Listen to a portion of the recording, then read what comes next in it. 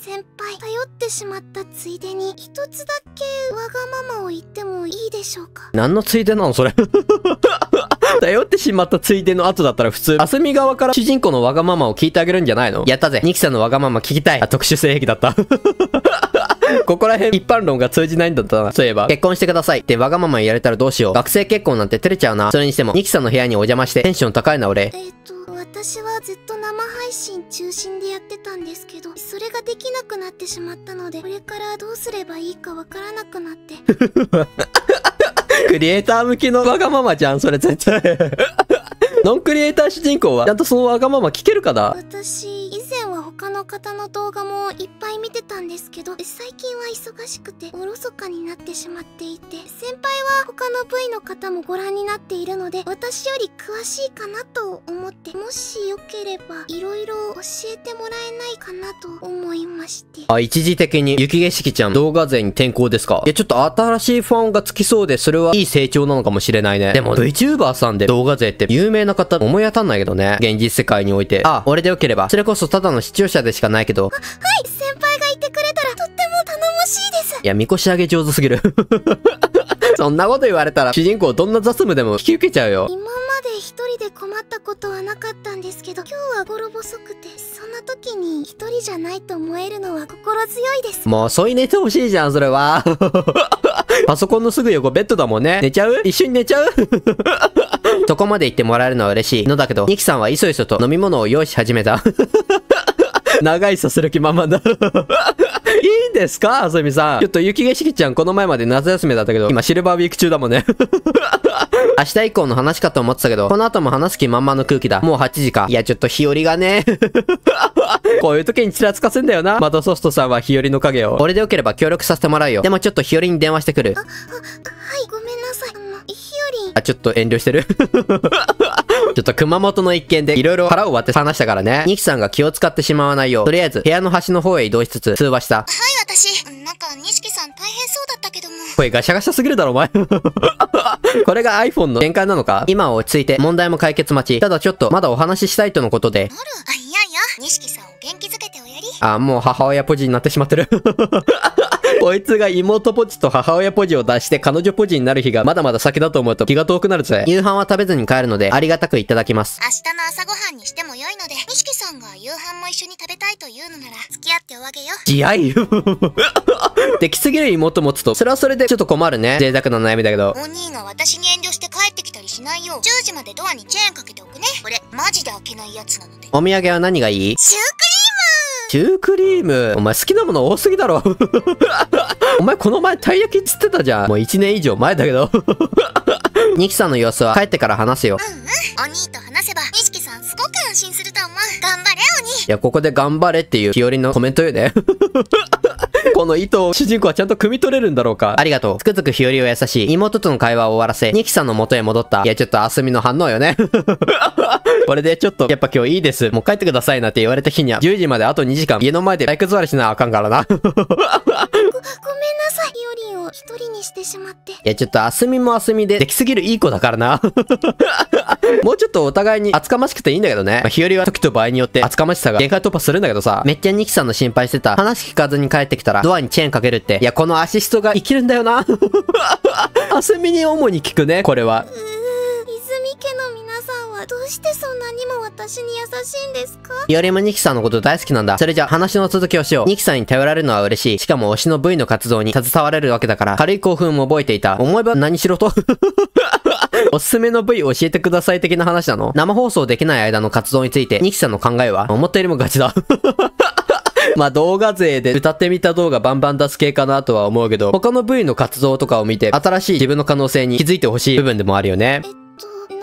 放送はできないんですけど、動画の投稿はできるので、それをうまく使えたらと考えてます。動画か。V には生放送を中心とする、いわゆるライバーが多いけど、昔は編集した動画を上げる動画勢が大半だった。今でも人気ある人は人気あるし、実際に動画ならではの天才的な編集や会話のテンポに出くわすと、やっぱり V っていいなってなる。やっぱ編集技術とかが必要になってくるから、良くも悪くもその V の実力というものが顕著に現れてしまうんだね。ニキさんが動画の強みも手に入れられれば、さらなる武器になるはずだ。これはある意味、いいチャンスなのかも。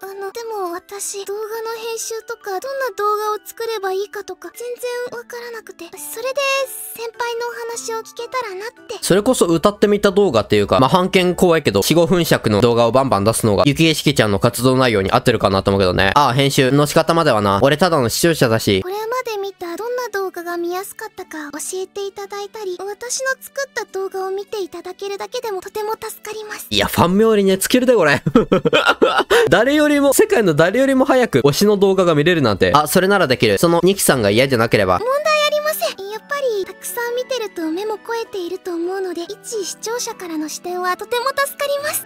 ごめんなさい。なんだか強引に勧誘するみたいになってしまって。いや、もう強引に個別ルート入ろうよ。そもそも今更だろ。ちょっとテンションの高めのニキさんも可愛い。それだけ VTuber の活動が好きなんだ。わかった。はっきりよ。熱意があって興奮気味のニキさんは顔は可愛い。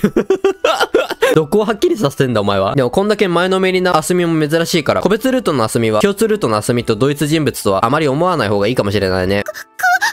ニキさんの情熱もよく伝わってくるので、その調子で話そう。はい、ありがとうございます。嬉しいです。おい、一回パクるか話の前に。いいんだってそれでも。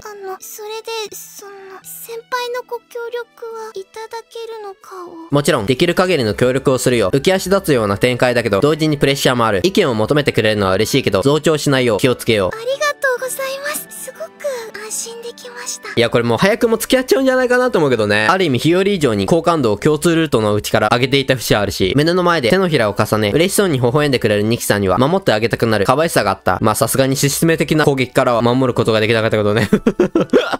物理的な防御に徹しようか、お前は。これまでほとんど動画編集をしたことがなくて、右も左もわからないのですけど、先輩が思う気をつけなくてはならないことってありますか？動画編集で気をつけなきゃいけないことってまあたくさんあるけど、あえて一個言うならやっぱテンポ感かな。もうなるべく間を詰めて無言のシーンがないぐらいの勢いみたいな。ちょっと待って、検索する。わかりやすいサムネイルとタイトルだって、タイトルとサムネイルは対になるように作りましょうって書いてある。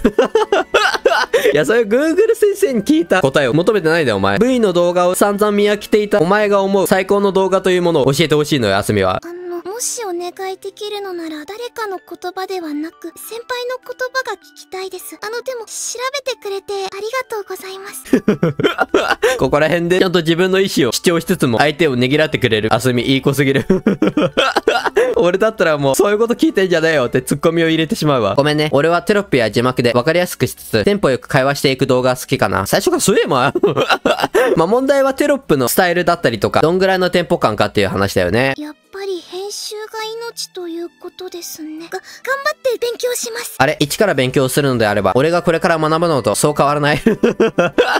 いや、でも、あすみとしては心強いんじゃないか？隣に同じスタートラインからスタートする人がいるっていうだけで、もし俺がそういったスキルを持っていれば、本当の意味でニキさんの力になれる？あれ？そう考えたら勉強したくなってきた。あ、じゃあ、配信はあすみがやって、動画は主人公が作るみたいな、今後の未来予想図が設計できた感じがしますな。そうなったら無敵やね。まずは何でも一からですね。先輩がいてくれたら頑張れる気がします。尊いな、この二人。一から頑張ろうね、あすみちゃん。俺もニキさんと一緒に一から勉強してみる。いえ、先輩に編集をお願いするつもりは。私はお話を聞かせていただけるだけでありがたくて。いやいや、これからビッグになるんだろう。ゆきえしきちゃんのチャンネルでしょ？やっぱ分担作業というか、動画編集は丸投げでもいいんじゃないかぐらいのスタイルでいいんじゃないかと思うけどね。あ、いや、ニキさんの邪魔をするつもりはなく、個人的に。あ、いや、お手伝いできたら嬉しいけど、本音的に。ニキさんがこちらを見たまま固まってしまった。あ、ずうずうしかったかな。いえ、先輩が私の動画にそこまで関心を持ってくれるのがとても嬉しくて。毎回こいつ初見じみた反応するな。お前のこと惜しい言うとるやんけ、主人公、毎回。もし先輩に編集を手伝ってもらったりしたら、私感激すぎて。大げさすぎる。これ下手したら主人公がアスミに推してる気持ち以上に、アスミが主人公を推してる気持ちの方が大きいのかもしれない。自分の気持ち抑えられるか心配って。おいおい、どういう意味だそれは。ちょっとエッチい意味でそれだけはっきりさせよう。18金か18金じゃないか。それきりニキさんは黙ってしまった。なんだろう。抑えきれないとどうなるんだろう。いや、過剰な期待は。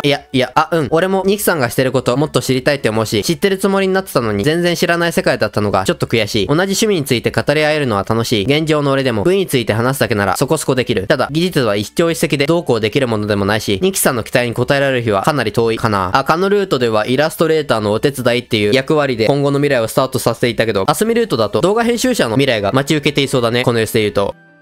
結局、いろいろと話し込んでしまった面白かった動画というのは思い出そうとするとなかなか出てこないもんなんだな。ニキさんはそろそろ時間を気にし始めていた。話が途切れたわけではないけど、日和のことが気にかかるみたいだ。もう10時前だし、そろそろ帰ろうかな。元々の放送時刻になったらまたいろいろとつぶやかないといけないだろうし。そうですね。のんびり構えていてはいけませんね。帰ったらいろいろ調べてみるから、明日また話そう。いや、こう自然と、あすみの家に入り浸る感じでね。個別ルートスタートした感じするな。明日も来てくださるんですか？かわいいな。毎日行くよ。もうそのうち帰るのめんどくさいから泊まっていいみたいな状況になるのを想定して毎日通うよ。あ、ごめん。勝手にそのつもりでいた。ニキさんの予定もあるよな。いや、もうねえよ。こいつ配信できなくなってるから今無職状態だよ。いえ、暇です。生放送もできないので、一日家にいます。ぜひいらしてください。これほど熱烈に女の子の家へ招待された経験はなかったので、それなりに照れてしまった。だってニキさんと二人きりってことだよね。先輩、今日は本当にすみませんでした。夜遅くに呼びつけてしまって、相談に乗ってもらって、ソシャゲだったり、見たい配信だったり、いっぱいしたいことあったと思います。本当にすみませんでした。なんかいまいち謝られてる感がないんだけど、大丈夫？勉強だったり、自己投資だったりとかそういうのだったらわかるけど、なんか羅列されてる単語が遊びほうけてるやつにしか思えないんだけど。謝り倒すニキさんを見て、ここへ来た時と同じく、もっと頼ってくれていいのになと思った。でもだからこそ、こうして先輩が私のために時間を使ってくれたことが。ソシャゲとか配信以上にってことだよ。それは、こうあからめる案件なのか？すごく嬉しかったです。だから、ありがとうございました。はは、なるほど、疲れ切ったミキ。もう限界突破しとるやんけ、お前の推しに対する愛情が。でもこの数時間で俺の気持ちを察してくれたのか、最後は俺で締めてくれた。チキちゃんの生放送を見る予定だったのが、ニキさんに会うことになったわけだから、ニキさんに時間を割く予定だったのは変わってないよ。いいフォローするじゃない。結果2次元から3次元にバージョンアップしてるから、上位互換と言って差し支えないね。今日は朝から生放送を楽しみにしていたから、一日中ニキさんのこと考えてた。いや、ちょっと、去り際だっていうのに、落としに行くね。エロいぞ、アスミルートの主人公は。それは、私のことを考えて、それはあ、やばい。もう10時になる。なんておわせ上手なおっさんだ。これ無自覚なの恐ろしい。そうでした。外までお送りしますね。いや、いいよいいよ。ここでお別れしよう。で、主人公帰るふりして、どっかの部屋に居候しよう。玄関までたどり着けなかったから、ちょっと今日この部屋で夜を明かすことにするわ、みたいな感じになろうぜ。ちょっといい空気だったけど、急いで外へ出た。VTuber の活動の邪魔をしては、本末転倒だ。蚊のルートでちょっとこじれていた部分が、アスミルートでも若干見えてきたな。遠慮しがちでこじれるっていう未来が想像できてしまったな。ごめんなさい。追い出すみたいになってしまって。私、時間配分下手で。ちょっと謝りすぎかな。ありがとうの方が嬉しい。ごめんなさい。もう病気だよ。でも涙目になって目を閉じるあずみ超可愛い。ニキさんは途中で己を制御できなくなり、もがき苦しんだ。この暗闇でもわかるくらい顔を真っ赤にしているのが可愛すぎる。では、先輩が来てくれて救われました。本当にありがとうございます。一人だったらどうすることもできなかったと思います。先輩とずっといられるひよりんが羨ましいです。いや、ちょっと煽り発言なんじゃないか、それは。ひよりもひよりで、あすみに羨ましいと思ってるからな。いや、ここら辺の関係性もこじれポイントの一つかもしれないね。妹枠はひよりで埋まってしまっているので、一緒に住むということは結婚か、幸せにするよ。嘘つけよ、お前。今のお前で、どうやってあすみを幸せにできるというんだ。困った時は、呼んでくれればいつでも来る。機材の問題さえなければ、私がお伺いするべきなのに、ごめんなさい。お前は最後はありがとうで締めくくることできないの？なんで最後の最後でごめんなさい言う？いや、ニキさんの部屋初めて入らせてもらったの嬉しかったな。最初はよくわかってなさそうだったニキさんも言葉の意味するところに思い至ったのか、一気に顔が赤くなった。先輩が私の部屋に。いろいろひどいありさまを。いや、そんなことはないけどね。別にエロ本が散らばっていたりとか、ゴキブリがいたりとかしないから、ひどいあれさまではなかったよ。まあ、年頃の女の子の思っている考えとは全然違うんだろうけど、VTuber や作曲の活動頑張ってるんだなって伝わってきた。なんだそれは。コメントに困るような鳴き声を上げないでいただきたい。この後に及んでは、慰めにすらなっていないのか、ニキさんは恥ずかしそうに顔の下半分を手で覆った。今から片付けに行ってきます。おやすみなさい。いや、かわいい。いいよ、お前。締めくくりの言葉として最高だよ。いや、視聴者のみんな優先で。はい、わかりました。それでは失礼します。おやすみー。夜の公園でスケープを押す。うざ。おやすみじゃねえよ。お前の家ここなのかよ。慌てて駆け出したニキさんだったけど、少し大きめに声を出して手を振ると、器用にくるんと体を反転させた。おやすみなさい。なんか部屋の中でこの声を聞いたら青春やってんなって思っちゃうな、俺は。もうおじさんの心が染みついてしまって、高校生を直視できないよ、眩しすぎて。はみ出しクリエイティブ